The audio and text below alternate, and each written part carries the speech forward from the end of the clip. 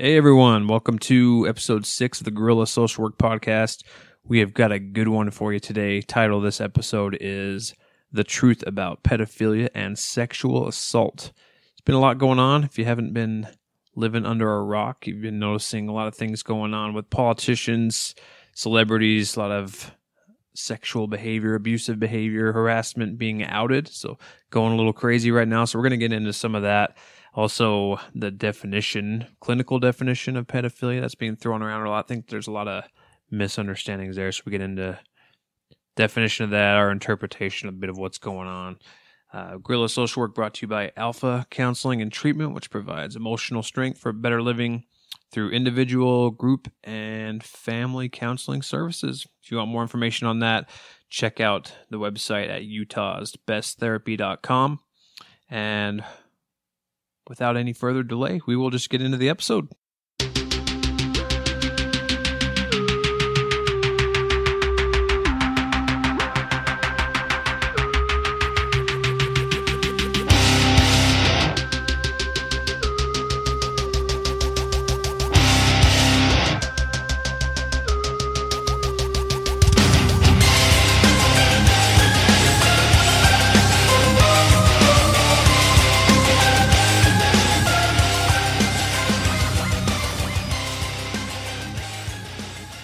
We have a fake episode. You remember like the Chris Farley show where he's purposely really nervous? No. On Saturday Night Live where Chris Farley has the talk show. Oh, yeah, that's right. He's interviewing people. He's like purposely nervous. So like, what's your favorite stuff? I love when he's interviewing Paul McCartney. He's all, remember when you were with the Beatles? Yeah. that was cool. Huh? Yeah. Dude, poor Chris Farley. Well, his body is not like, you look at that dude though, and you're like, yeah, your body's not cut out for heroin, Holmes. Like, well, I love just going crazy too. His heart's probably like, I can't keep doing this. Yeah. That's what he died from, right? Heroin overdose. Yeah, heart attack. Heart attack. Yeah, due to it. Oh well, wasn't it coke?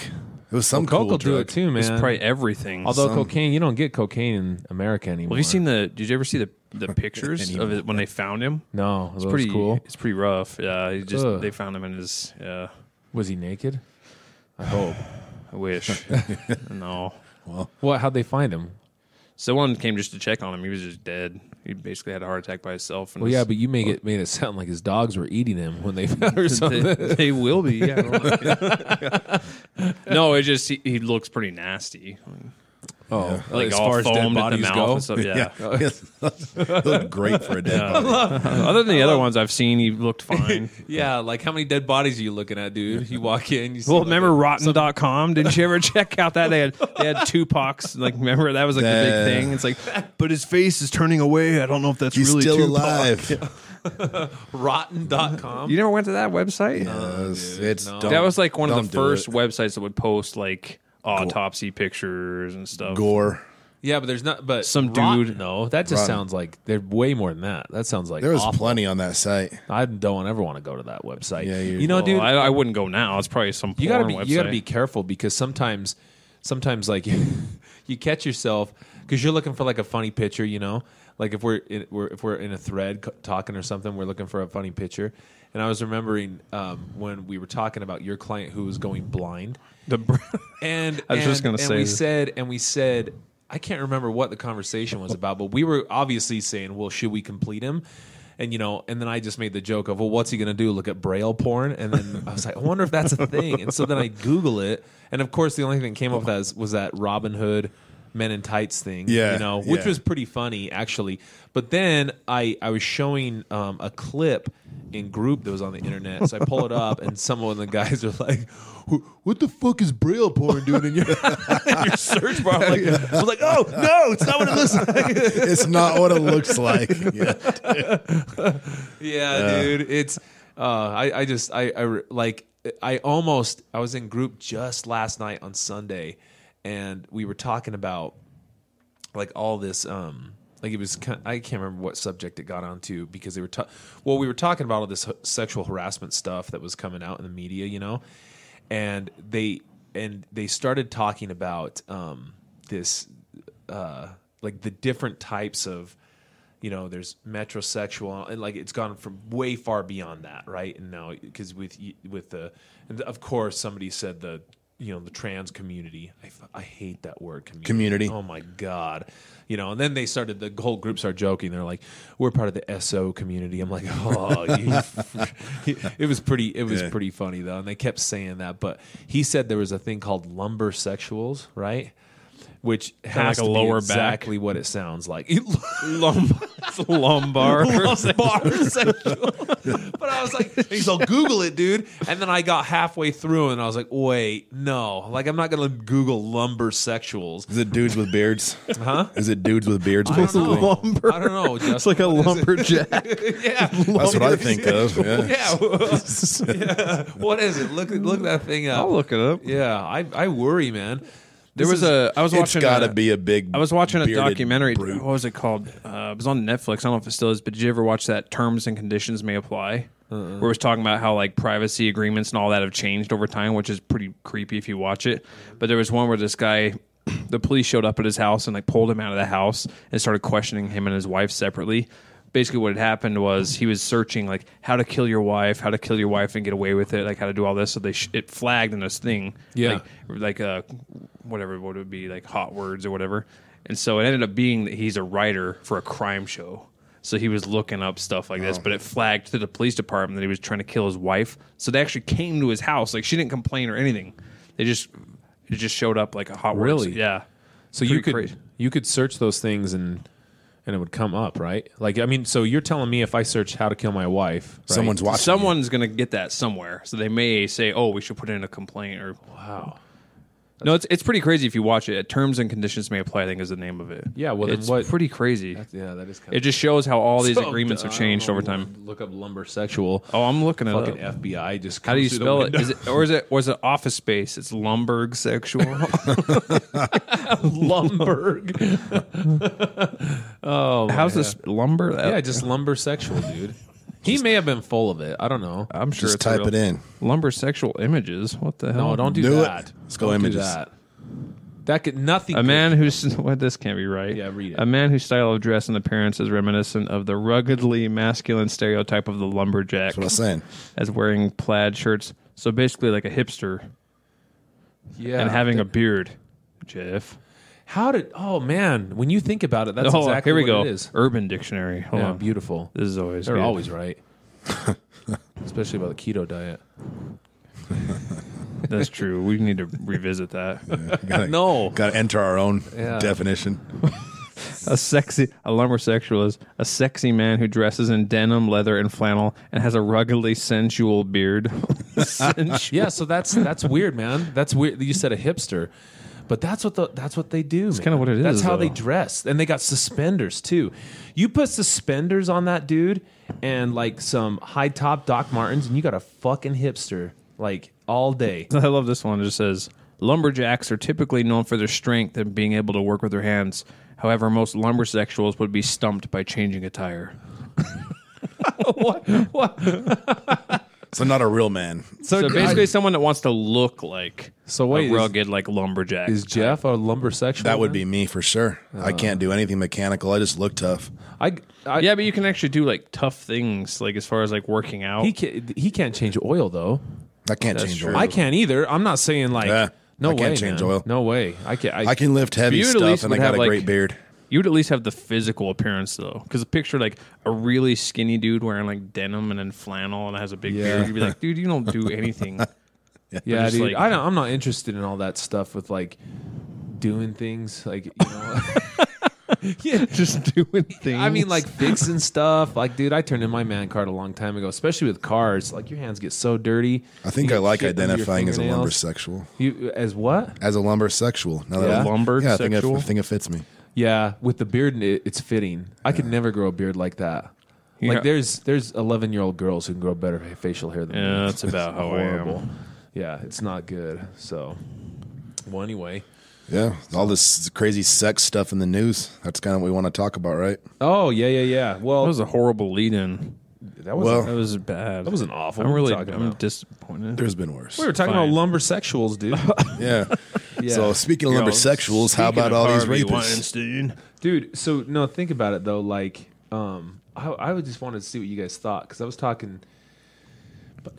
Part of this bugs me because it's like, okay, so everything's flooding in now, right? As if it's all, and this is clearly, I think that this is kind of like strength in numbers, you know. So when one victim comes out, then clearly other people feel that now they too can have a voice and whatnot, and so there's a phenomenon there. You know, it's one of the I've heard somebody talking about this on a show that was saying, well, especially with Harvey Weinstein, you know, was it Rose McGowan who kind of kicked it all off? Yeah, that sounds right. So they were saying, you know, she's a actress on the way out, and I don't know if this is accurate, but they were dogging on her hard because in that movie Planet Terror, which is awesome, by the way, is it Robert Ramirez? Is that the director of that? He did that. I think so. Grindhouse with Quentin Tarantino. Anyway, they were saying, and I don't know if this is accurate. I was just watching a show. I can't remember what it was, but they were saying she had an affair with him, the director, on that show, and like broke up his family and everything. Right. So, so they were basically saying, well, wait a minute. So Rose McGowan wasn't getting a role, and so she decided to keep, you know, her rising star or keep her starlight by coming out with this. And then all these people who way back in the day who weren't complaining when they were getting these $1 million roles now are coming back to get their next 15 minutes of fame and everything. I was like, I don't know. That's a little cynical on that end. That's one of the main things that a lot of people ask me about. If you guys been getting people quizzing you, like what your thoughts are on it, a little bit. I get hit up all the time. Like, I mean, you could probably make a case that pick a celebrity and the number of accusations that there's going to be some people that are out to make a buck, but I don't know.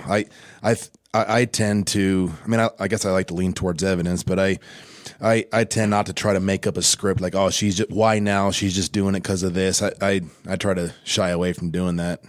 It's pretty deflating to the people that are coming forward. And there's plenty of answers with the why now, why all of a sudden. I think there's a lot of ways to explain that. Well, that's the whole thing is at a certain point, especially if we're going way back, you know, when you're talking about long before people would ever discuss this kind of stuff, if you're just especially like a no-name person that has like a big name, like a celebrity or politician do that, like who is going to believe you back then? You know, like who's going to be like, oh yeah, you must be telling the truth. Bill You're Cosby touched me. Out. Like no, Bill Cosby did not touch. Yeah, and your career. Whoever. Kevin Spacey, yeah, right. Well, see, so that, but but that's the part that kind of bugs me about this whole thing. The part that bugs me about the whole thing is, so I've heard celebrities talk about particularly Bill Cosby, and they've talked about Kevin Spacey too. And basically what they were saying is that they all knew that was going on. The Harvey Weinstein thing, everybody knew that was happening.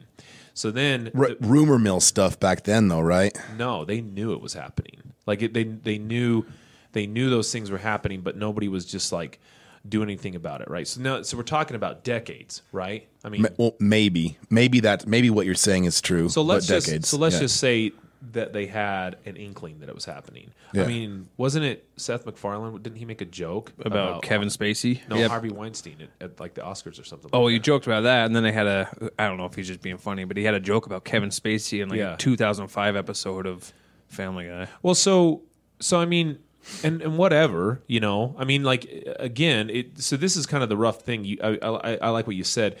I can't really dictate how a victim's going to feel or when they're going to react to this because, I mean, there's something to be said about, you know, kind of this residual trauma, you know, about coming through. And I always look to, you know, if you're really talking about hardcore PTSD, you know, when you're in the shit, you know, of like, let's say you're a soldier, right, fighting a war or something. You can see this pretty well in Hurt Locker, that movie, right? Homeboy's over, like, taking apart bombs and shit and getting blown, seeing his buddies getting blown away and everything. And then he comes back and then he's sitting in the aisle looking at a package of Lucky Charms and he's like, what the fuck? And, you know, and that's when he's starting to notice PTSD setting in. So again, you can't like, wait a minute. So it's kind of the same thing, you know? I mean, like, granted, getting sexually molested and going to war are two totally different things. What I'm saying is trauma has kind of a delayed reaction sometimes. And so we can't it's hard to even get into that. It's so foggy to say 40 years later. I mean, yeah, you can have your opinions about that, but who knows? It's just a stupid argument to be talking about. And part of what Justin said, who's going to believe me?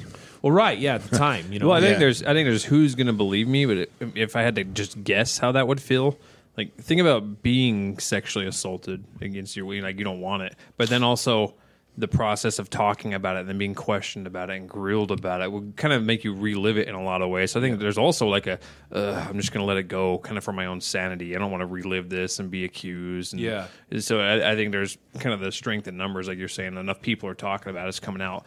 Some people where it can bring it back up for them, but I think they're also just thinking maybe it is okay to talk about it, especially now. And those things I think are fine. And again, in a lot of ways, I look at this and I say, okay, well, so if now standards of conduct are going to change for the better, when everybody kind of knew that these things were happening, and in the film industry, if it changes and everything, well, that's probably a good thing. I don't think that's a bad thing, right?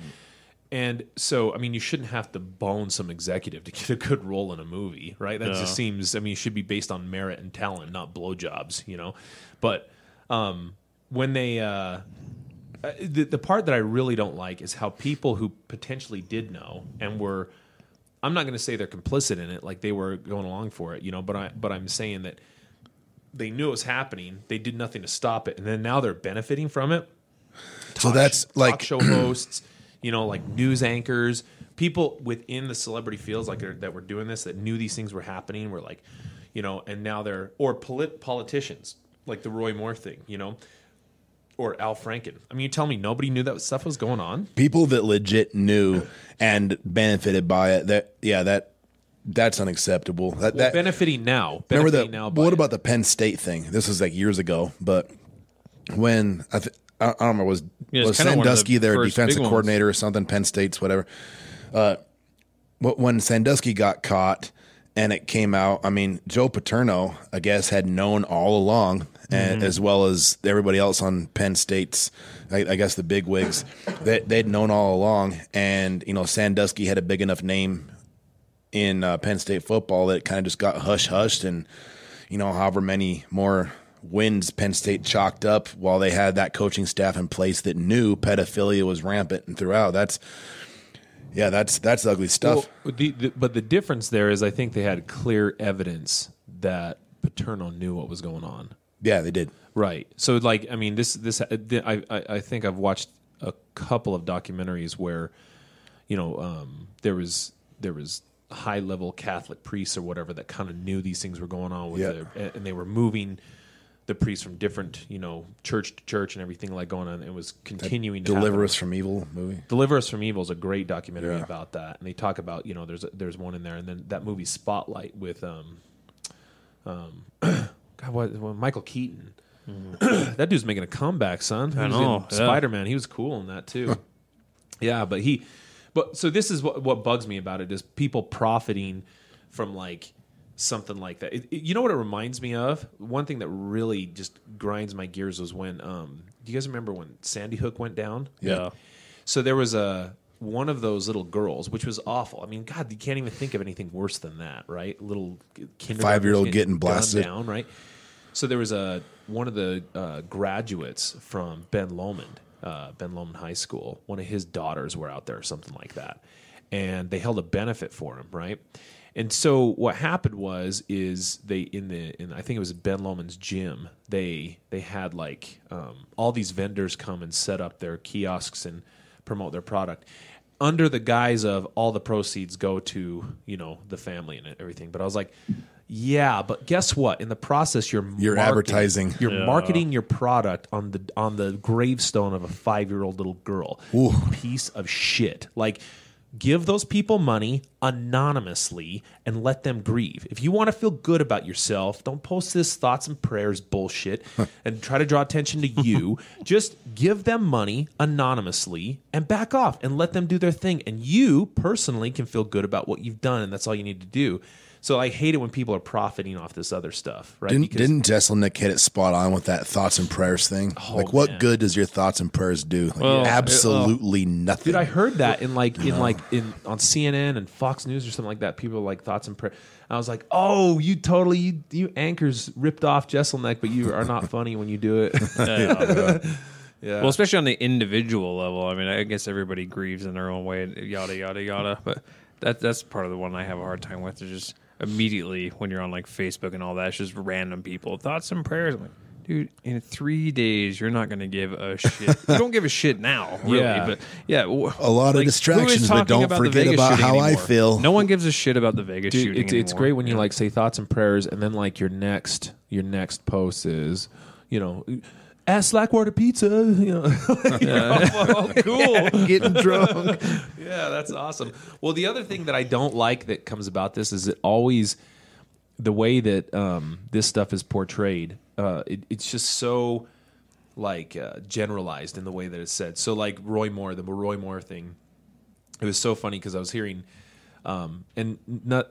politics aside, Nancy Pelosi, she was obviously defending her crew. She was talking about and I can't remember what anchor it was. It seemed like it was not Fox News because I don't think she'd go on Fox News, but probably like CNN or something like that.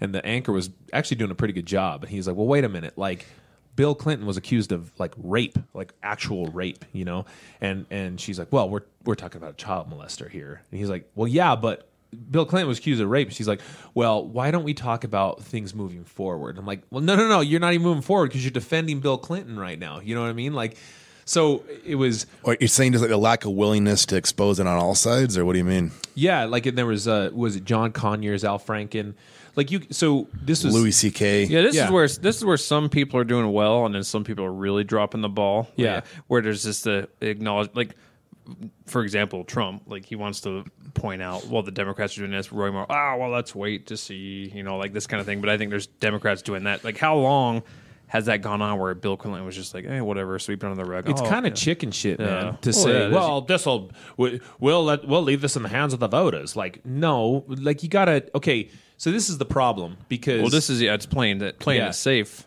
So this is the problem when you think about it. You know who came the best to this? I don't know if you guys heard about what Ben Shapiro was talking about. I feel like he kind of nailed it.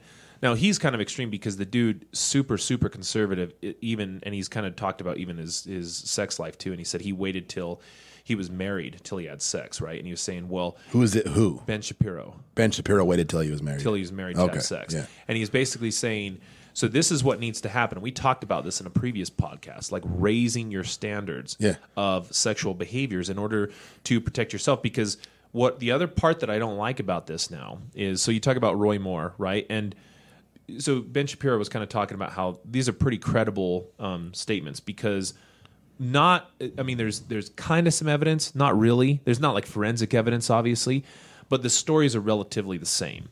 And so these women are coming forward, it doesn't sound, awfully. And so you have to say, okay, well, they're credible to the degree that, this is what they are. And anytime you get accused of those things, it always spells trouble, right? And it's likely that dude's probably still going to get elected because it's freaking Alabama. Nobody's going to elect a Democrat. Well, isn't a Democrat ahead right now? No, they're tied. But think about the only thing I would say about that was think about like Trump, dude. Like Trump was dying in the polls. And then the election happened and killed it. So, he didn't win by a landslide, but there was obviously people not willing to say they were going to vote for Trump. Yeah. There's obviously people not willing to say they're going to vote for Roy Moore either.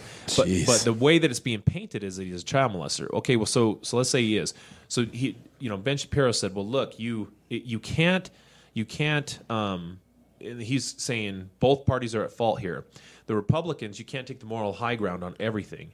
But then when your guy does it, you can't take the argument and say, look, you know what, at least he isn't a Democrat, so you better vote him in. You know what I mean? Like, he's not going to vote for abortion, so you better vote him in. Because you're now abandoning what keeps your party whole, where we have the moral high ground. But Democrats, on the other hand, too, they're kind of saying, well, we're very liberal and very loose with our morals, and so, everything goes.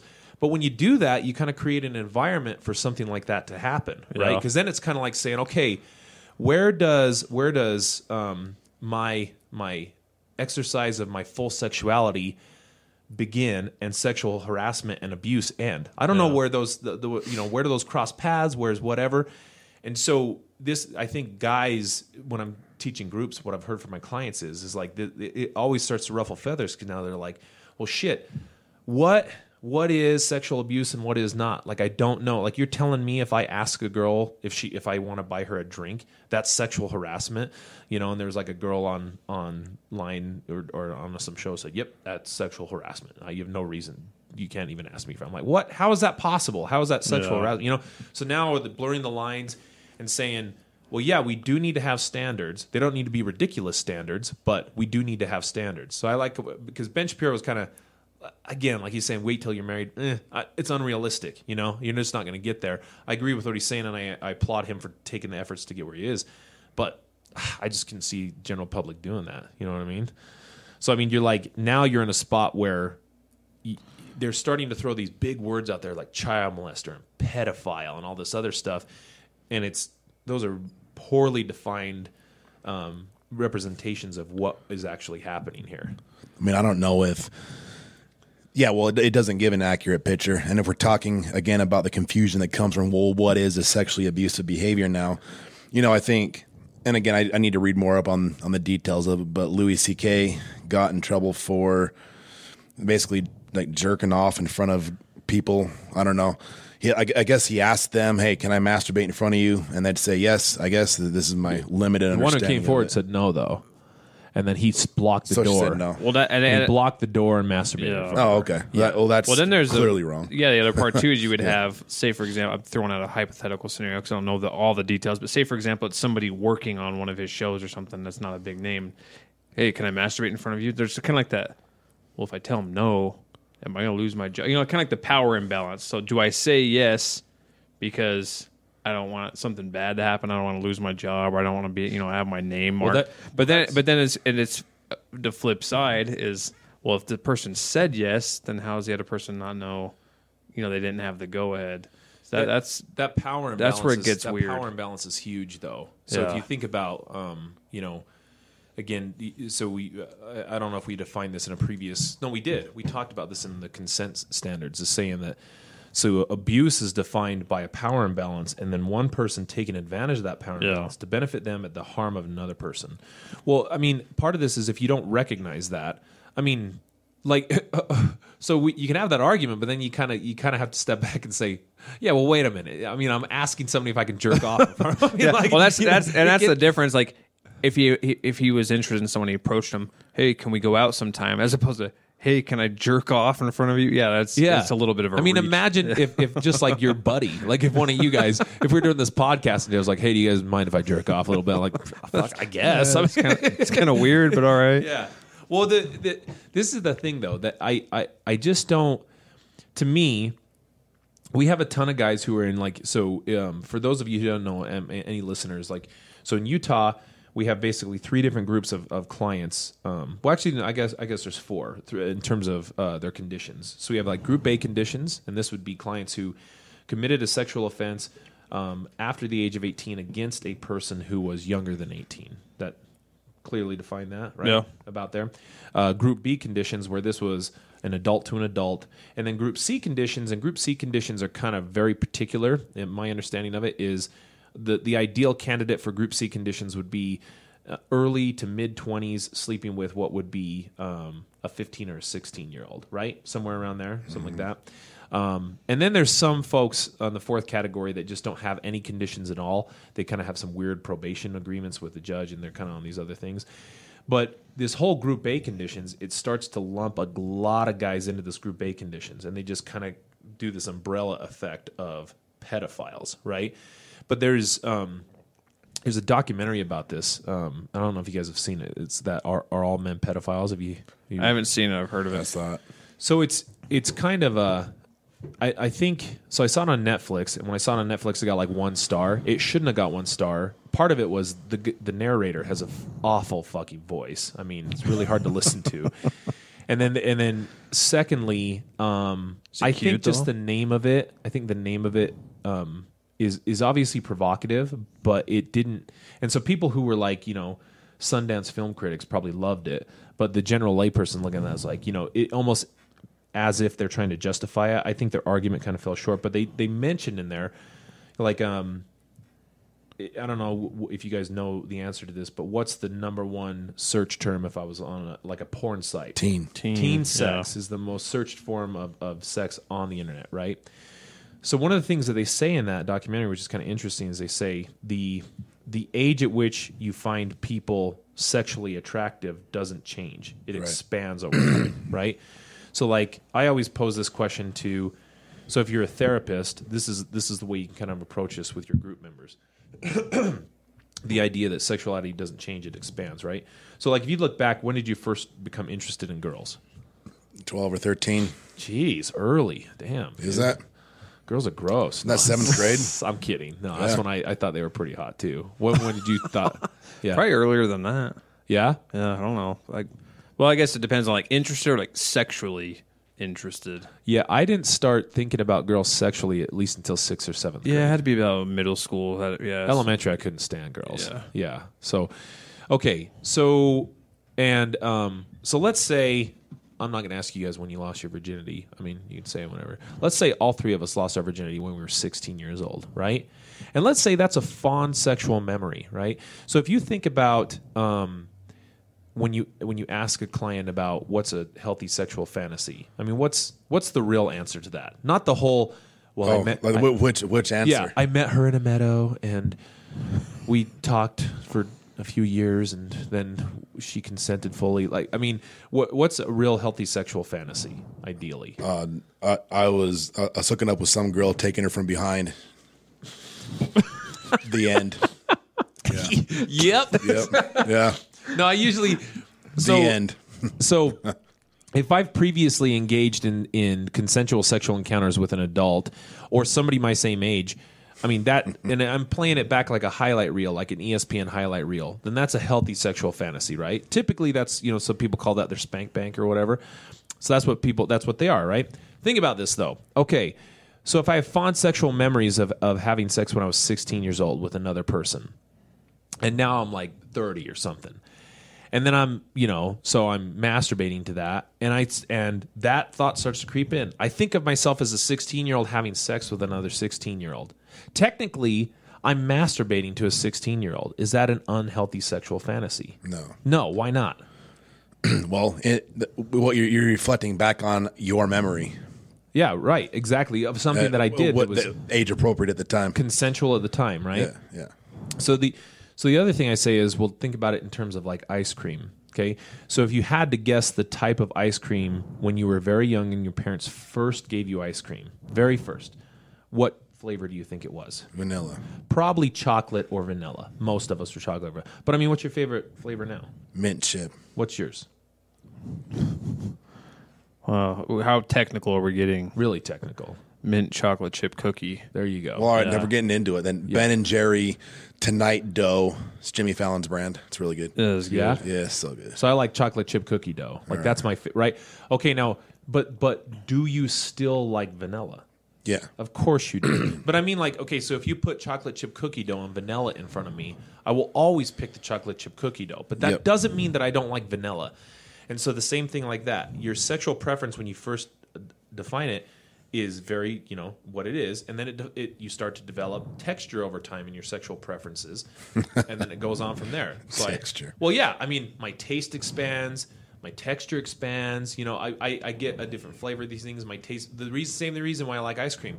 If I have a very sensitive palate when I'm a young kid and it's not very expanded, well, vanilla's great. And over time, I can't even, maybe I don't even have the chompers to handle that cookie dough. But as I get older, I like that texture and I like the different flavors and I can handle it. So you're posing some weird shit right now that I agree with you on, by the way. But you're I'm not posing it. you're suggesting that based on this Are All Men Pedophiles documentary plus our own work that there is a range of behaviors that when we reflect back on them aren't necessarily inappropriate. To act on them now, though, is where that line's crossed. Well, you have no interest on having sex with a 16-year-old, do you? No. Yeah. So no interest on that. Because what's happened is your sexual palate has advanced and developed over time, and you've had reinforcement over time for that as well. because you've been able to generate relationships and sexual relationships over time with people your same age or older, correct? Yeah. Okay. So again, if I've never ever had anything but vanilla is great. Vanilla is awesome, right? But if I'm allowed to expand and I'm allowed for my sexual palate to expand and experience different things, that's where. So when they premised that, they kind of were saying, well, pedophiles also find children under the age of 18 sexually attractive, So is everybody a pedophile? No, not everybody's a pedophile, because the most confusing factor of all of this, I think, is when it comes to the legal age of consent, which we talked about. But because that really blurs the definition of pedophilia. Because like the legal age at which a person is legally able to consent varies from country to country. So like, for example, in Yemen, the legal age is 9 years old. Fucking 9 years old, right? But then if you get to a country like Tunisia, it's 20. So you got to be 20 to be able to do that. And even in the United States, most of the states, with the exception of 2, is 16. There's 2 of them that are 17, Wisconsin and New York. So technically, I could just cross state lines and be committing a sexual offense if I'm going into another state. Right. But if all I've ever known was Utah's sexual consent standards, which the age of consent in Utah is 16, right? And 16 to 17 is totally legit. So if I'm 17 and having sex with my 16-year-old girlfriend, I'm fine, right? But then I go to Wisconsin, I do that same thing. Now I'm hit. I might be getting charged with a sexual offense at that point, because now I'm breaking the law, because the legal age of consent in Wisconsin is 17. Well, how am I to know that? Am I going to get there and look up the age of consent laws, or am I going to go by where I was raised, right? So it's confusing. I'm not offering an excuse. I'm giving context as to why somebody might fall into that. That's not the definition of a pedophile at that point. Right. Like that starts to be, I mean, there's places like Saudi Arabia and Oman. They don't even have a legal age of consent. It's like, whatever. You know what I mean? I mean, I've had more than one client just from Mexico that, like, from Mexico, came here with the same culture they grew up in and ended up catching a charge with a 14-year-old, 13-year-old, and something that back home would have been just fine with maybe parental consent is a first-degree felony here. Yeah. And again, I guess it's nationwide. I'll speak at least for sure for Utah. 13 and under is considered a child. And so that's not the case just, 1,500 miles south of here.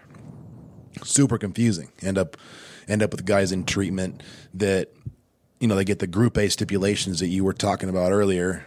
They get treated and called pedophiles and maybe understood by most of society as being pedophiles, yet their attraction really isn't all that abnormal.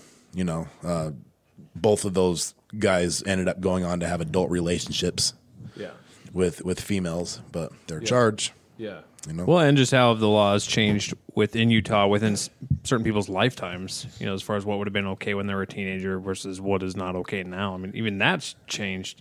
If you're in the same location, it changes. Yeah. Well, so pedophilia, the way that it's talked about, acts like it's a behavior, right? This is a behavior, and it's not. And this is kind of controversial. As opposed to what? As opposed to like an orientation. Oh, okay, yeah, gotcha. Now, I know that's kind of controversial. I mean, more on that in a minute. But so, okay, let me give you an example. There was a guy that we worked with, and I think he was from Sierra Leone. He was a refugee from Sierra Leone, and he met. So there's a refugee center down in Salt Lake City, where he met a girl who was also from Sierra Leone, and she was 15, and he was 25, I think. Over there, okay, perfectly legal, totally legal that those two are having sex. I think the age of consent, I could be wrong. I could be wrong about his country, but the age of consent wherever he was from, we're going to call it Sierra Leone, was 14, okay, legally speaking. But they kind of do whatever they want. I mean, people getting their heads chopped off and shit. So he comes over here and he meets this girl at a refugee center. Homeboy doesn't speak English. I mean, she doesn't speak English. They both speak, I think, French or something, right? Whatever they speak. Sounds good. Yeah. And unbeknownst to them or anything that's going on, they develop a sexual relationship. Well, part of the refugee is they go to counseling because they're trying to integrate into the American culture. So then she discloses that she's having a sexual relationship with him, who's also the refugee center. Now, guess what the therapist, the American therapist, has to do? Oh, wow. I got to report that. Okay, now, so is that guy a pedophile, or is that guy a product of his culture? And because again, if I've never known anything different, and where I'm coming from, that's perfectly legal, and everybody does that there for a variety of reasons. Why? And he kind of talked about this. He said, well, a lot of people have AIDS, people die. The lifespan is not as much, and and he kind of said that it's not as bad as everybody thinks it is, but it kind of, when you're a kid, that's kind of what you're talked about. So if you're going to have children and stuff, it's kind of early on and things like that.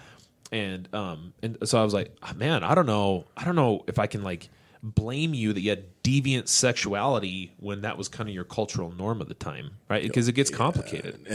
It almost, by definition, makes it not deviant, but is at odds with our laws, so he gets convicted.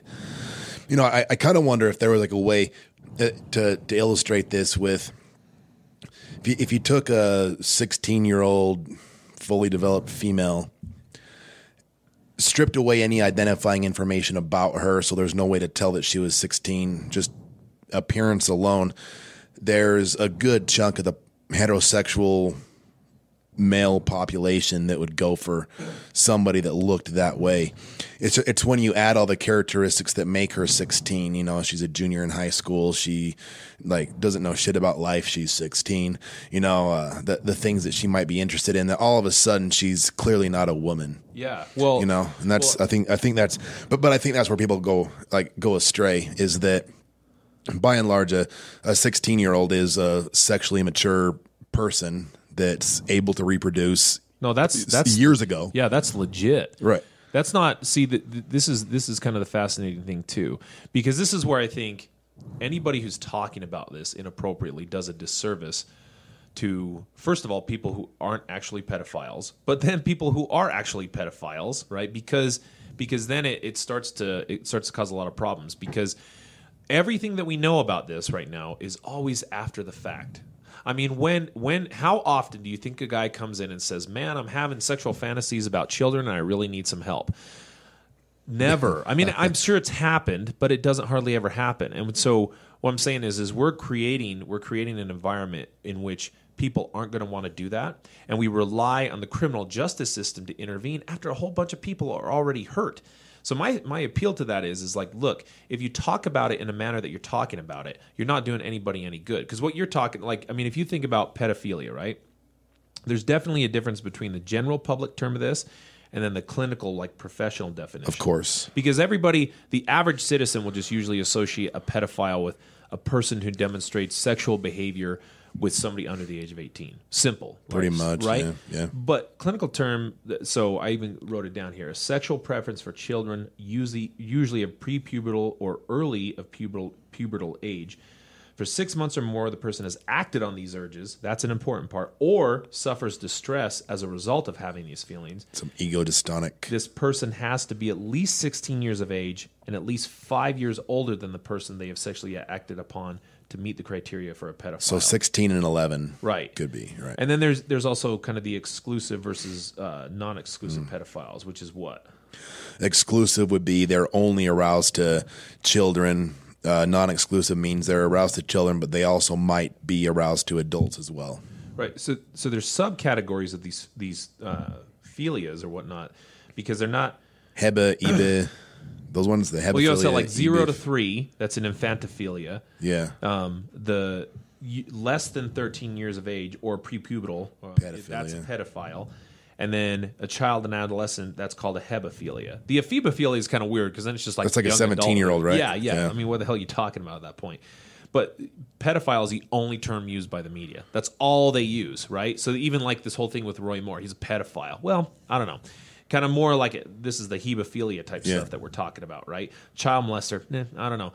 That's not, a child is 13 and younger, right? That's what we're talking about. Now, I'm not trying to take away from what he did. What he did was awful. I'm not trying to take away from it. But it's the wrong descriptor. It confuses and clouds what we're actually talking about. We have to be clear in our definitions of what a pedophile is versus a hebephile versus what's normal sexual attraction versus what's normal sexual attraction that's socially sanctioned because of what we know about developmental level. Those are all different categories. Right. Because this is okay. Because each one of those terms, and I hate to get into semantic traps. I hate that more than anything. You know what I mean?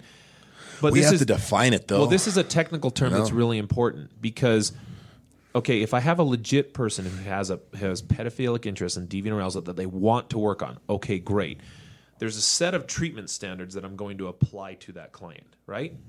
Okay, well then what if I get like an early 20s guy who had sex with a 16-year-old that lied about her age and said she was 18? So I do the exact same standards for that guy? No way. Different treatment plan. Well, right, exactly. So if I'm treating everybody as a pedophile, then I'm not doing a good service to anybody. No. And I start to cloud this. And so there's a problem there, I think, when you lump everybody in the same category. That's what I'm trying to appeal to folks. If you're talking about this in that way, particularly anybody in the media, I mean, just do a little bit of research. It's not that hard. This is not really that difficult. I think really making sure that you nail it when you're talking about this is important, and educating the public too. You know, if God forbid any of us knew a nephew or we had a brother or something like that in their early 20s had sex with a 16-year-old and got hit with a sexual offense, man, you don't think that dude's a pedophile. You just don't. And he's not, for that matter, right? Was he poor decision? Absolutely. He should have been way more careful about who he's having sex with and vetted that person and been way better about his personal sexual standards. And we can talk about all that. But saying he's a pedophile, I don't know, man. That's tough. It's the same kind of thing when, I don't know, like early on in my, I guess, clinical career, the main motivation for sexual offending was power and control, which is present. But like I think that power and control was assumed to be the underlying motivational force behind all sexual offending, at least, you know, early on when I was taught. And that creates a problem as well. You know, I think that mindset was kind of based on this idea of like the patriarchy suppressing people. There's power dynamics. Everything's a power play. And certainly in like some types of rape or other sexually abusive behavior, power and control is a legitimate thing. But if you start to look at every problem like a nail, your solution is going to always be a hammer, right? Like power and control is it's a motivator for certain types of crimes with certain clients, but it certainly doesn't encompass everybody. Just like pedophilic attraction doesn't explain every sexual encounter with somebody under the age of 18. There's a lot of other motivations, a lot of other lifestyle factors present, and therefore the treatment approach that we as treatment providers provide is going to be dependent upon what it is we're looking at. You can't just paint everything, I guess, with a big broad brush stroke. Yeah. Well, which is a big part of what's going on right now, and it's especially difficult when you tie politics into it. So for example, if you say, looking at Al Franken for one, by no means is what happened okay. It's not okay. You have to be aware. You can't treat people like that, and it's going to come out somewhere. But there's absolutely no way that you can say, well, exactly what he did is the same thing as what Harvey Weinstein did. Like, no, it's not. It's not. What did Al Franken do? So as far as what I know now, there was a picture of him. He was overseas doing some tour stuff during the war, and like there was a female sleeping. He was like acting like he was going to grab her. Took a picture of that. But then, right. So there was more. Yeah, yeah. So either way, not okay. Still not on Weinstein's all. level. Yeah, before that, I think she mentioned that he forced a kiss on her. Yeah, they were going to practice a kiss as part of the act because they were there for the USO show. Oh, and he like made her kiss him or something. Yeah, she said he rammed his tongue down her throat or something like that, and then he grabbed her breast while she was sleeping. And other people have come forward and said he grabbed her butt and all this other stuff. But I didn't mean to cut your point off. But no, I like what you're saying. It's not the same thing, at all. Yeah, like across the board, they're both bad. And the fact that it's being addressed is a good thing, but it's just like you were saying, it jumps to like pedophile and predator and child molester. Okay, some of that will be valid, but you can't lump everybody together too, because part of the thing I look at would be, let's just say on the side of maybe there is someone that really does recognize, hey, I've got an issue, something's going on, I got a problem, and they're not a quote-unquote pedophile. they're going to be worried that that's going to be the stigma. Well, if I talk about this, if I tell my wife about this, or if I told my friends, they're just going to think I'm a pedophile, I'm a creep, and right. You know, so the environment that we've created is not friendly for people coming forward to talk. Not about at all. things. Well, a big part of one of my groups actually did really well with this. I brought this up because I'm just thinking in my head, these guys got to be thinking this is, in a sense, kind of highlighting some of the things they've been through. And I don't think it's the appropriate time necessarily, but part of my thoughts were, what's gone on in our society? How have we treated, young men, boys, and adults on how to handle things? How have we dehumanized men in a lot of ways that has led into this problem? And I get that. I'm not saying that at all as like who cares about the victims? Obviously, that's primary. I'm saying once we get around to that conversation, as far as what's gone on, why is this so rampant now that it's coming out, I think a large part of it is how guys do get dehumanized emotionally. Kind of like the whole going back to the stereotype of like, suck it up, don't be a bitch, don't be a pussy. But that whole idea that as a male, it's generally accepted, or I should say not accepted, that you're going to talk about your emotions. You're going to talk about what you're struggling with. So we suck it up. It just bottles up and it bottles up, and then there's just sideways, really shitty ways that it comes out. Yeah, and like I said, that's probably not the discussion to have right now, but eventually we would want to have that as part of this. Well, no, I like what you're saying, because that's so I think in the I know a future podcast, one of the, I think it's called masculinity traps that we run into, and I think you're right. Like the way that this is looked at, and you can see this pretty clear cut in a lot of different circumstances, like when it comes to those things, because the way, and I think you're fine talking about it to the clients, because again, I think you're taking the wrong approach if you approach this and say, well, think about it from the victim's perspective. Well, unfortunately, I'm not running a victim group here, okay? I'm not working with victims here. And I'm not saying that they don't need their help. Of course they do. What I'm trying to do is have these guys not offend again. So I need to frame this in a perspective and asking them, okay, how are you even capable of doing these things, right? Because do you guys ever get the argument? Because what you're talking about is, so I'm going to justify my bad behavior by pointing out other people's bad behavior, right? Do you ever get the argument that, well, back in the ancient Greek times, they had, of course, sex sure, with boys all the time, right? How do you guys respond to that usually? So, well, like one that I'll often get, it's not even pointing back to ancient Greek. They'll say, well, in other cultures, like a 14-year-old boy could consent. They're able to give consent. And a client of mine actually, he had this rebuttal.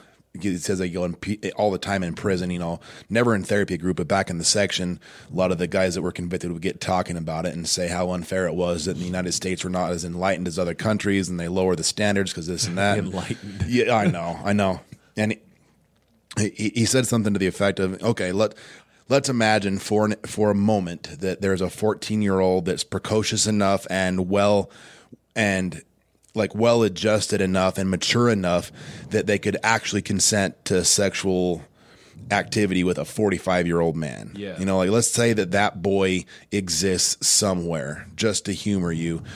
Say the thing is you won't know if he's able to handle the effects of sex until after you've already done it, to see how he deals with it. So you're gambling that this young man is going to be mature enough to be able to handle a sexual encounter. And you're gambling enough to be able to have sex with the person to see if it works out for them and not. Well, you won't even know maybe for years afterwards. Yeah, it's not. Yeah, exactly. It's like the next morning. Oh, he seems fine, good to go. No, you don't know until years after. That's what we're seeing with all these people coming forth in Hollywood. Dude, I had years and years down the line. I had a client. I'm just saying, like, and this is again. This is his take on it. I'm stealing it from him. I told him I was going to steal it from him. Yeah, and he said that.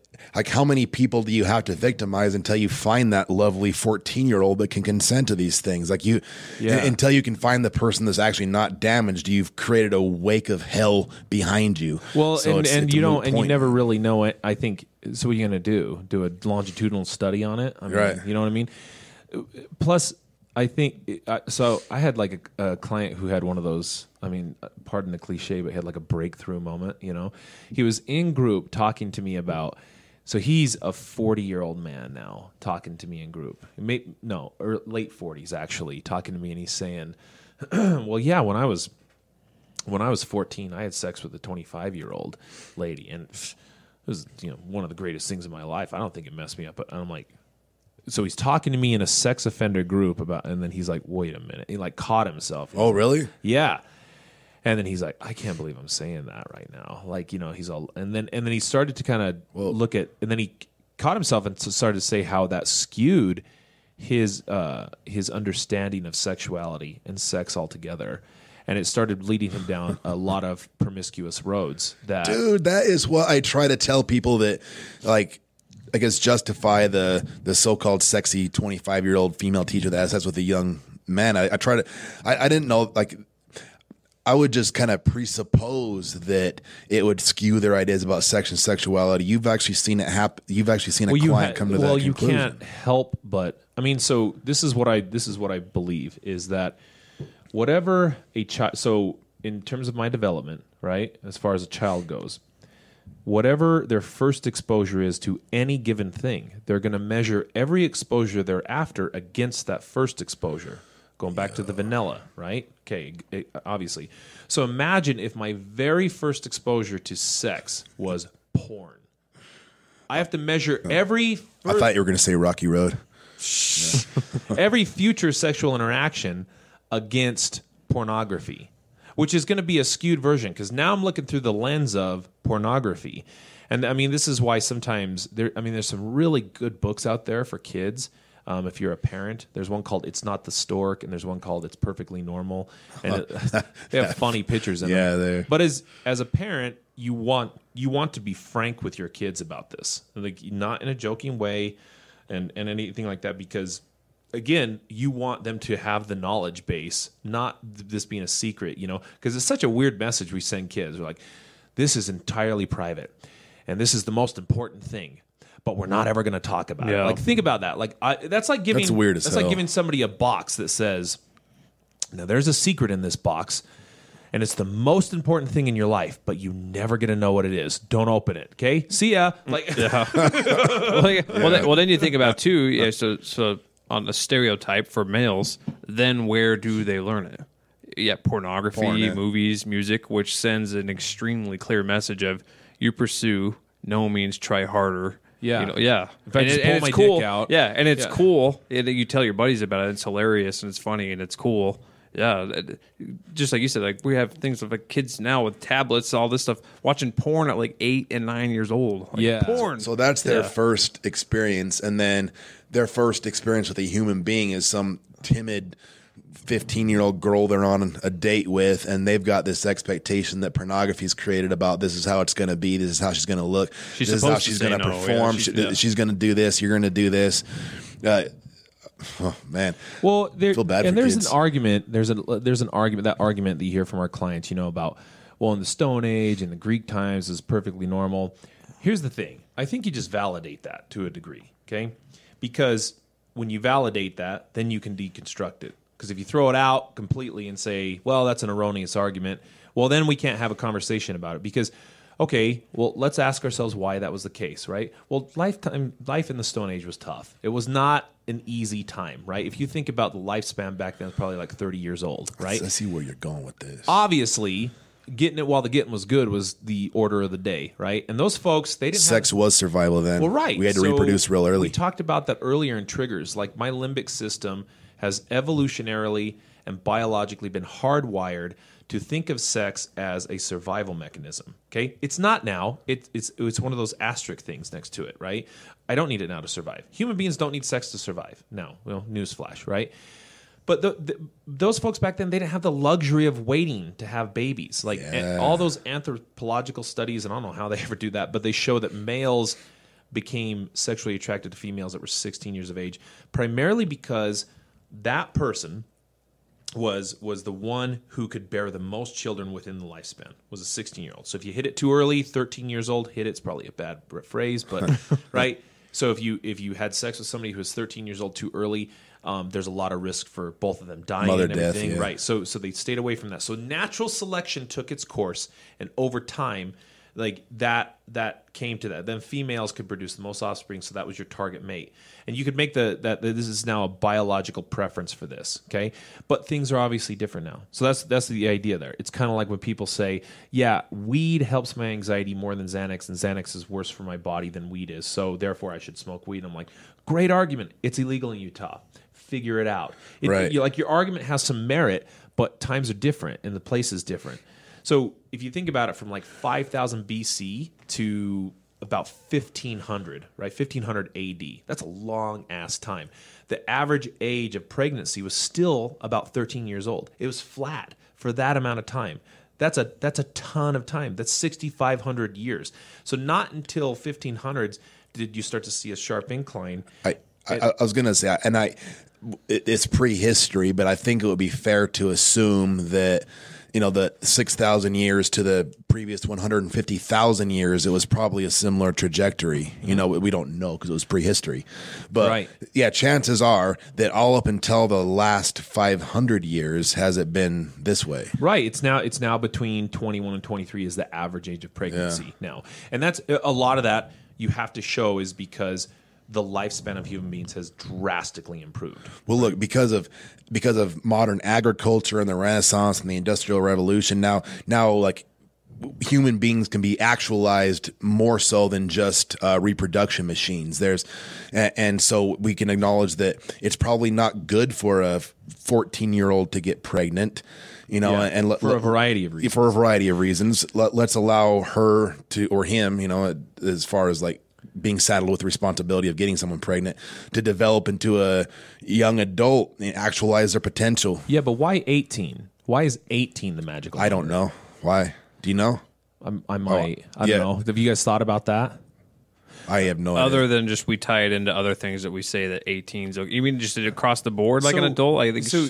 You out of school? You out of school? Well, the question you have to ask yourself is, okay, why have we given that number significance, right? Because what we do know is that the human brain doesn't develop till what age? 25. About 25 years old. I mean, if you're going to make the real argument, consent, the Ben Shapiro argument, it would be consent is legal at age 25. Oh, because then I have my mental wherewithal that I can actually make that decision, right? Yeah. I mean, if you're going to be frank about it, and we're not trying to blur lines, that's the line to be drawn. 25 years old. Yeah. It's not going to happen, clearly. So you say, okay, well then, why is 18 the magic number? Well, girls physically mature at age 16, right? So think about this. The way you describe a 13-year-old girl, if I asked you, I don't know if you guys have nieces and nephews, but the way you talk about, and you can catch yourself doing this, and other people listening to this, just pay attention. Think about the way people talk about 13-year-old girls. She's a cute little girl. Yeah. 16-year-old. She's an attractive young lady. You're right. We talk about that. There's things that we notice distinctly about females. So their physical appearance in terms of their breasts, obviously, their hips, that's another obvious one, but also their face. And one thing that we don't pay attention to is their hair. Their hair, if you look at the differences between a 16-year-old's hair and a 13-year-old's hair, drastic differences, all of which are biological indicators that person is sexually matured. I get that hair quality is an indicator of reproductive maturity, but like, what's the difference between like a 16-year-old's hair and a 13-year-old's hair? I don't know. So I don't honestly know. That's shinier and more lustrous. Maybe it's just one of those indicators that we can pay attention to. And so what we do is we start to, again, all things being equal, if we just did not know this person's age and they were walking in front of us and they were dressing the part, we might mistake that person for being of age. Right. I mean, it's perfectly reasonable. And that doesn't make you a pervert for doing so. Because again, that 16-year-old girl is now physically sexually mature. Now, I'm not suggesting you have sex with 16-year-olds. That's not what I'm suggesting. I'm just saying that that's when people start noticing. Well, guys, this is kind of the weird thing. Evolutionarily, guys don't physically mature till they're 18. And the reason why is because girls, way back in the day, wanted a guy who was taller and stronger. So again, natural selection took its course, and males, the females targeted males who were taller and stronger, and then those males were naturally more able to target the females who were of childbearing ages. So the other ones who were younger just kind of died off. So now we get this extra 2 years of time for me to develop physically, which gives me an ability to be taller and stronger, which is attractive to mate. But So it's centered around male development, really. right, yeah. So men started to reach the age of physical maturity around age 18, gave them 2 additional years to grow. But those additional 2 years, they came at a price because you had to trade energy for physical growth for mental growth. So guys mentally and emotionally, we don't mature as quickly as girls. So in that respect, girls who are 16 are going to want to date guys who are older than them. They target guys who are older than them because of that biological trait there. Girls don't want to hang out with other 16-year-old dudes because they're fucking goofballs. You know what I mean? They're boys, yeah. Yeah, they're dorks, you know? They want to hang out with dudes because at that point they're Dudes. Dude. Sorry. Older dudes. Adult males, yeah. College dudes. Right. So that translates full circle nowadays. 16-year-old girls are both physically and mentally more mature than males their same age, and they're not as sexually as attracted. And you see that a lot. I mean, the average woman is younger than her male partner. You see that a lot. I mean, With the three of us. yeah, my parents, my dad was older than my mom. Is your dad older than your mom? Yep. Your dad older than your mom? Used to be. Yeah. Are you older than your wife? Yeah. Yeah, me too. So, Oh, yeah, it's definitely the average. Yeah. But far beyond the average. So if you had to guess, what do you think percentage-wise couples in the, we'll say, United States, Percentage-wise, where the male's older than the female? oh, dude, 90%. Think so? At least. Yeah. At least. Yeah, that's just how it is. Yeah. No, I'd agree. Do you have the stats in front of you? No, I'll pull it up. Check Well, out I'm right. So you said something that was kind of funny because the less obvious answer and the more arbitrary answer is that 18 was chosen. It wasn't based on morals. We're not saying 18 now all of a sudden is like this magical number that when your morality kicks in. That's not true. But rather it was an economical decision. So overall, think about it like this: the median lifetime earnings for all workers, okay, are that for all workers that have a high school, diploma. So if you're looking at that whole thing, you're getting like 1.7 million, just under 42,000 per year, right? About $20 an hour. And over a 40-year career, those who didn't earn a high school or GED diploma are expected to bring in less than $1 million, which translates to slightly more than $24,000 a year, right? That's $11.70 per hour. So obtaining a high school diploma adds 33% more to your lifetime earnings.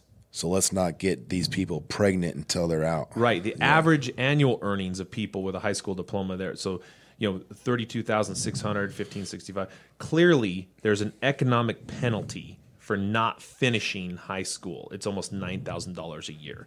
So we put a premium as a society on people graduating high school. So not because it's in their best interest, but because from an economic standpoint, we can't function without a contributing member to society. If nobody graduated high school because everybody's getting pregnant, unplanned pregnancies disrupt that big time. Which is why, dude, it's so funny. Are you saying the age of consent's driven by economics?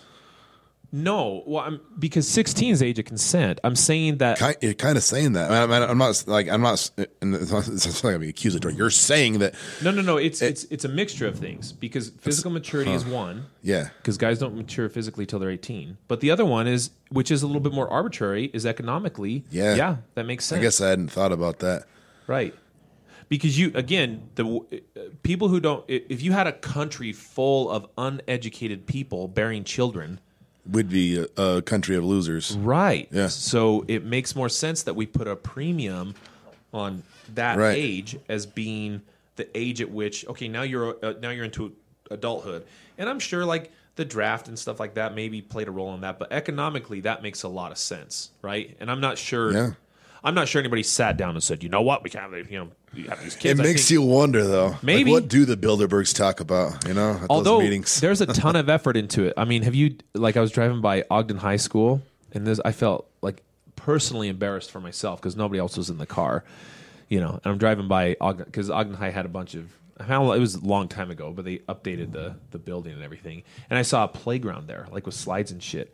And I was like, what the fuck, dude? High school kids don't want to do that.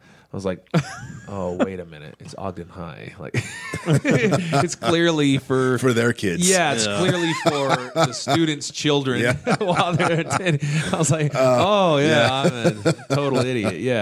Yeah. So, That's just, that's messed up. Well, again, that's... I'm glad there's slides for them. Well, see, so you think about that, you put a premium, like the government, because that was paid for by, the city... The city government, I guess, tax dollars had to pay for that to some degree. Yeah, sure. Even it's kind of a social policing. Yeah, sort of. Yeah, it is. Well, they put a premium on those girls graduating high school because they know they're more functional economic members if they're doing that. We need these women to be skilled members of our labor force. Need them to have a high school diploma. Right. 18. Well, but the dude, and they hit a gavel. The other thing though is it's just so damn funny because the other issue is it's pretty embedded in our culture and like in the media particularly that 16-year-olds are portrayed as like sexual beings. Okay, I mean, did you ever see Britney Spears' first video? Oh, hit me, baby, one more time. Damn, son, she was banging that. Christina Aguilera, Genie in a Bottle. Oh yeah, yeah, right. Yeah, that was they nice. were they were 16 in that, right? Oh, that's and then now there's Teen Mom. There's 16 and Pregnant. There's My Sweet 16. There's all these things. And it's okay because I was 16 at the time that came out, right? That's when Britney Spears came out. Well, it's okay that I'm being don't rewatch it. Or if you look at if you look at the like fashion magazines, like fashion models, them selling perfume or those girls are young. The average age for them is 16 years old. Oh. Right. That's for a fashion model. Because here's the thing, you will hardly ever see a mid-20s supermodel on the cover of anything. You'll see celebrities because they're celebrities on the cover of that, but you'll never see a 25-year-old selling some L'Oreal or something. You won't see that shit. Jeez, unless they're a celebrity. Right.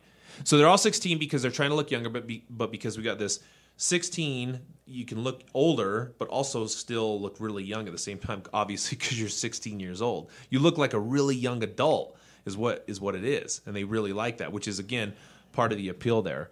So, I mean, it's embedded into our culture. You see, it's funny because I swear to God, you'd see news clips of we're talking about this child molestation, and then it'd cut to, Teen Mom, she's getting a new job. She just we're having her on there. I'm like, well, hold on a minute. Are you not glorifying being 16 years old and pregnant and all this other stuff? Like, well, yeah. And if you do, you can become famous, potentially make a lot of money. Yeah, it's weird how society, and who knows what started it. I don't know if it was just deciding the legal age to drive was 16 or that being an adult's 18. Because think about the weird, random rules we have. Yes, so driving, which is kind of scarier to me. You start driving at like 14, 15, 16, but then drinking's 21, so smoking was 19. Yeah. It's like, what are these random ages? So it's kind of like saying, 18. Well, smoking's kind of dangerous, so let's wait an extra year, and then you can decide. 18. It's just, some of it's so stupid. Yeah. Yeah, voting is 18.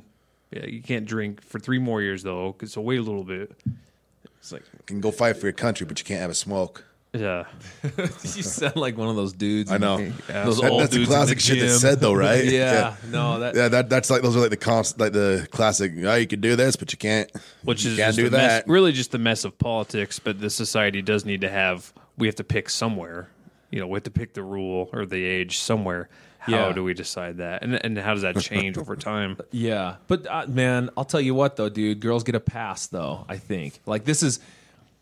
So, like what you were talking about earlier, like the whole masculinity thing, like there is a huge double standard when it comes to that behavior. Like if you Googled sex offender teachers, you know what I mean?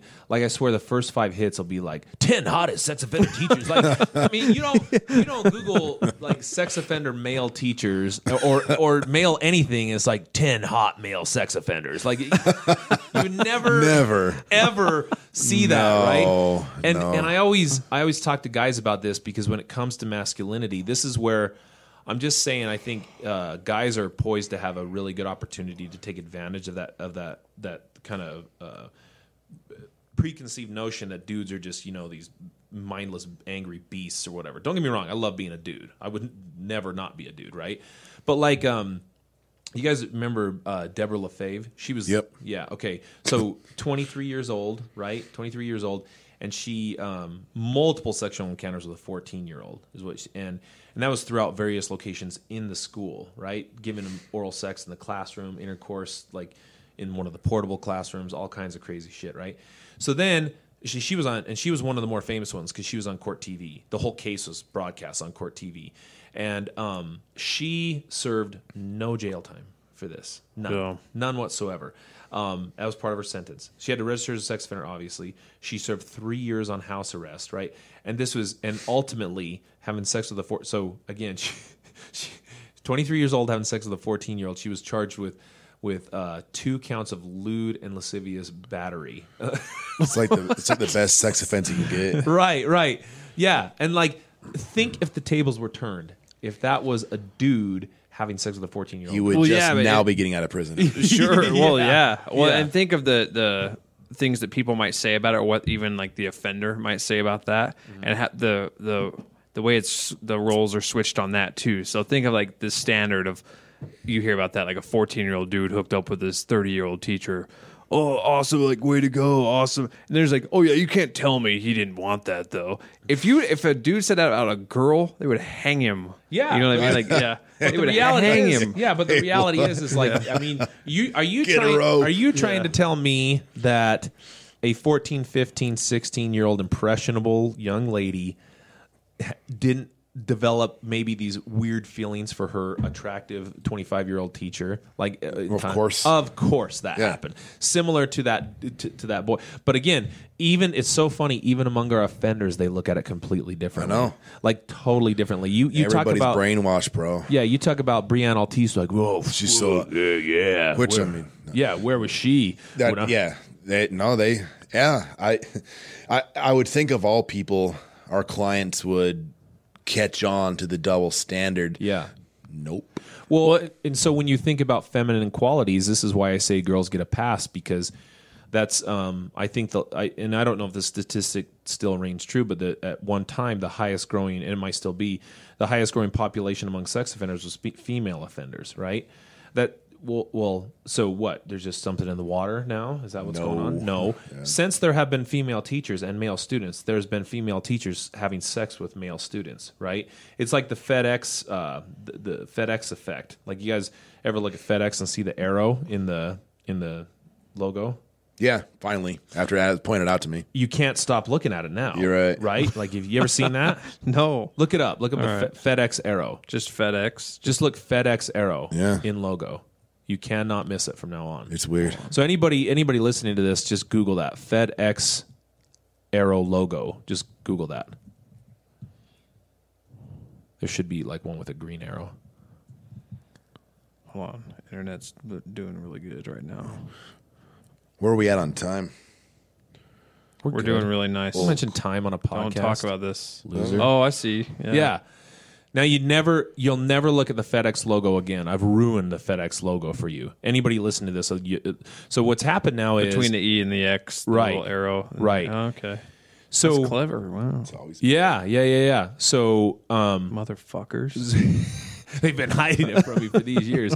Damn, it's weird that you're like 36 and you're barely getting around to that piece of shit. I know. But so the idea there is that now people are paying attention to this. Same thing with the sexual assault with all the people. Like, this has been happening forever. What about Baskin Robbins though? I'm looking at that. It's got a 31 in the. It's supposed to be 13. Yeah, I've always seen that. No. Yeah. So, but no, if you think about this, like sexual harassment with celebrities and Kevin Spacey's, the Harvey Weinstein, that's always been happening. But now the FedEx effect has happened, and now we're all paying attention to it now, right? Yeah. So the thing is, okay, here's, I guess the idea here is, I don't think it does a whole lot of service to not acknowledge that this has always been happening. And the question becomes, okay, how do we make things more inviting for somebody who's dealing with those problems to come in and talk about that before somebody gets abused? Like, that's the objective, right? Somebody to come in and talk to us about this. I think we've had that happen, twice, Jeff, where somebody's came in pre-offense and talked to us about these things? Probably, yeah. Yeah, absolutely, right? Absolutely, and it affects everything a ton. Like, there was a British experiment that they did on British television. They hired like these 2 child actors. There's a 7-year-old girl and a 9-year-old boy, and they just stood them in front of like this outdoor mall, this shopping center, right, and left them alone, right? These 2 children, And 1,800 people passed by these children, and only 5 people ever came to them and asked them if they needed help. Guess what the gender was of all 5 people that came to their help? They were female, every single one of them. And they even interviewed the males afterwards and said, hey, how come you didn't stop? And they said, well, I didn't want to be looked at as a sexual predator, right? Whoa. So these behaviors that we see with females, as nurturing, as caring, as loving, those are pretty normal for females. Whereas if a dude did that, we're creeps. So what's that creep doing, right? But it's kind of endearing in its own little way, too, if you're doing it, because I get a lot of praise for how I interact with my children, which, I mean, is just normal to me, you know? Like, that's just how I do. But guys are like, what? People are like, wow, I never knew that side of you. I'm like, what do you mean? What do you that side of me, you know? Like, I feel like I'm a semi-decent dude, you know, whatever. So I don't know. This is where... Yeah, which further just plays into shame and anxiety, and then it makes the problem worse. Right. Yeah. Right. Well, so can you ever see this being accepted to that degree? What specifically? Pedophilia. Accepted? Well, hold on now. Let me clarify that. Yeah. I mean, okay. Shouldn't be. So if I'm going to say it's like an orientation, like heterosexual and homosexual. Accepted as an orientation? Not endorsing the behavior, though. So right. If you think about it, homosexuality in the 1950s was categorized as a mental disorder. That's the thing you have to be really careful of, that you're differentiating in that. Not as an endorsement of having sex with kids. Right. So, because they'll say, so I guess anybody that's listening, they'll talk about the slippery slope argument. You have to set that aside and just look at this, just examine it from an unbiased, I guess, scientific type way of looking at things. Well, right. So I'm saying, can society just be more willing to accept pedophilia as it exists as an orientation, not an action? Without accepting the action, just accepting it as an orientation. In other words, just don't condemn them outright. Certainly don't allow for sexually acting out with children, but accepting that the orientation exists and assisting them with working through the issues. Because treatment of this, you have 2 basic roads. You know, like the pharmacological approach, I can give you a bunch of Depo-Provera and lower your libido. Long term, though, that's unsustainable. It's not going to work, right? So the only other intervention is... And that just presupposes that libido is the only factor that influences the sex drive, sex offense. Yeah. Right. So the other thing is what we do, you know. Psychologically, we use cognitive behavioral therapy techniques to identify high-risk situations, distorted thinking with regards to those high-risk situations, helping them develop replacement thoughts for those, and then, you know, coping plans for when things don't go their way to avoid those things from happening. Because honestly, when you think about it, a rational pedophile doesn't want to act on their sexual urges. So, but they need to feel like they can go somewhere for help. Well, without the proper assistance, how are they going to avoid acting on those urges when they're day in and day out cravings building, urges building over time and time and time without any assistance? I have to be able to create an environment where it's more friendly for these guys to come in and talk to us. Our entire careers are based on reactive, not preventative, right? Which is shitty. I know. I mean, there has to, in order for me to have a job, there has to be a sexual abuse victim. That sucks. And I'd like it the other way around. Yeah. Where, I mean, I'm grateful that the work that we do prevents future sexual offenses. I don't like the idea that we don't create an environment as a society where people would come in and talk to me 100%. more. You know what I mean? So I hope it can be viewed as, I don't know if orientation is the closest we'll come to describing what we think it might be. Well, otherwise, I just can't see getting ahead of this and assisting them before they sexually act out. I don't know how to do it. Well, and this is part of where that conversation was going. I was talking about earlier is you start talking about some of the parallels here, how that comes along the lines of addiction, the behavior and addiction, right? Mm-hmm. Noticing I'm into a behavior here. I'm into something that I do want to stop, but I don't stop, or I'm having difficulty stopping, or I cannot stop. So kind of saying, looking at this, again, not going back to, he was just out of control, he was addicted, but you could say Harvey Weinstein, probably a lot of addictive behavior going on here. Maybe things he didn't necessarily want to keep doing, and who knows, maybe just a crazy asshole, and he didn't want to keep doing that. But I would guess on a large level of this behavior is probably these people recognizing, this isn't something I should keep doing. This is bad. This is going to catch up to me. Oh, I'm still doing it, though, right? And I'm doing it, and it's getting worse. Well, and and dude, okay, there's a handful of dudes out there that have this proclivity going on, and they can handle it, and they work it out on their own because for whatever reason they've developed a natural sense of coping abilities that allow them to do so. guess what? We never hear about them because they never do anything. Like, so why do we even care about them? We're not even, right? But there's also a group of people that do not have that set of cognitive abilities to pull this off. And if we don't create an environment to help them, then everything's going to be reactionary after the fact that there's a sexual abuse victim, and we're not going to be able to treat them ahead of time and preventing this. Right. So I'm not saying condone sexual, to contact with children. What I am saying is accept that exists, okay, and make it more inviting for people to come in and not feel so damn demonized about these things if they haven't ever sexually acted out, to the degree that they're going to come to us and talk about these things without having to feel like, they're going to get beat up in the lobby or something. So it's the fear of detachment. It's the fear of rejection. If I talk about this, people won't like it. My spouse won't like it, or my parents won't like it. Right. So I'm just going to stuff it while it just gets worse. Yeah. I'm genuinely curious how people are going to react to the stuff we're saying. I think right now it's not going to go over well, because I think it's and understandably so. So, say for example, you're talking about women being abused and suppressed for decades, hundreds, thousands of years. So it's going to take its tide right now. Which, going back to why we think some of this is coming out, I think a big part of it is Trump, on tape is bragging about this, gets into office. I think it's, in a sense, and a good thing. This is women's way of kind of saying, "Oh yeah, well fuck you, we're going to start outing this stuff," which. It's reactionary, I think, to what's going on. So it's do we have anything set up to take comments on? Yeah, there's comments. Yeah. But God damn it, look, we're not saying yes, have sex with kids. We're not saying that. What I'm saying is, I want to prevent that from happening. But I can't. You opening up the door, bro. Yeah, but I can't. I can't. I'm pretty damn good at helping guys recognize this and getting them out of it. But I can't do that for somebody that hasn't committed a sexual offense if they're not willing to come in and talk to me about that. So what I'm saying is, lighten the fuck up. That's all I'm saying. That's it. And if you're gonna demonize Roy Moore, do so. That's fine. But use the appropriate language for what you're talking about when you're talking about dudes. Because you don't want to, if you do this umbrella effect, then people feel like they can't come forward because they're going to be categorized in the same way, and it's just not appropriate. And I'm just saying, we can't. If you want more sexual abuse victims, let's keep up exactly as we're doing right now, because we're not making any progress there. If we want to avoid this and be preventative, then yes, please, let's just start to change up the way we talk about it. That's it. Don't change your opinion about sexual offenses against kids, because I'm not going to. It's awful. You shouldn't do that. Change your opinion about the fact that people do have those inclinations and those urges and those desires. And then we can help them before they ever do actually act on a kid, okay? So don't take that wrong. If you're going to comment, make sure you do it appropriately. I won't even read it anyway, but there it is. Let's end on that. Yeah. We'll wrap up. All right, ladies and gentlemen, that is a wrap for episode 6. Hope you enjoyed that one. If you have any questions or anything, please feel free to reach out on all the lovely social media outlets. Guerrilla Social Work, that's Guerrilla,